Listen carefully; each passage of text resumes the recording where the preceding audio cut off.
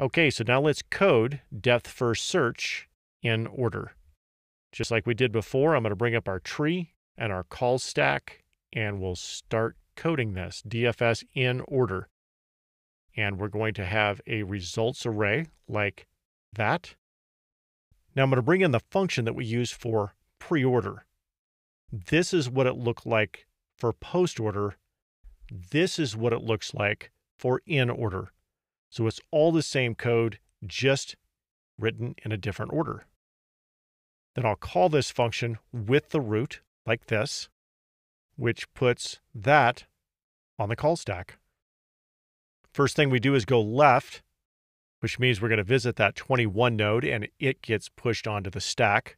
And then the 21 is going to go left and 18 gets pushed onto the call stack. It's going to try to go left. There's nothing to the left of the 18. So we move to this line here and we add that 18 to the array. The 18 tries to go right. There's nothing there.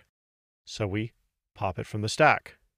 So now the 21 is at the top of the stack. We already went left. Now we're going to do the next line, which is to push that value into the array. And then we're going to go right. So that's going to push that 27 onto the stack. It's going to try to go left. We're going to write that value like this into the array. And it will try to go right. Now that 27 is done. We can pop that from the stack. The 21 is at the top of the call stack now. It's already gone left. It's written its value. It's gone right. And now we can pop that from the stack. The 47 is now the top item on the call stack. It has already gone left. Now we can push its value into the array like that. And then it's going to go right. So we're going to visit that 76 node. It gets pushed onto the stack like that. It's going to go left first, which is the 52 that gets pushed onto the stack. So now 52 is going to try to go left. There's nothing there. We'll push the value of the 52 into the array and then try to go right. And now that one is done. We can remove that from the stack. 76 has already gone left. Now we can push the value 76 into the array like this. And then it will go right to the 82. That gets pushed onto the stack. The 82 is going to try to go left. We don't have anything to the left.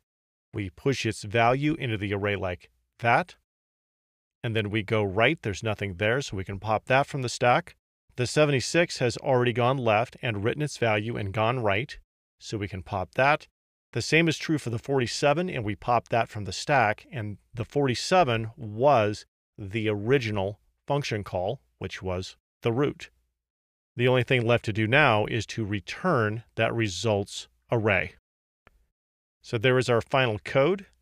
And when we go over to Chrome DevTools, we're going to build this same tree that we've been using all along, and we will expect to see this array here. So let's flip over to DevTools. So there is our DFS InOrder method there. And I'll scroll up here. And this is going to create the same tree we've been using for the last few videos. And this is the array we would expect this to return. So I'll zoom out here. And I'll come over here and run this. And that creates our tree. And now I'm going to run DFS InOrder.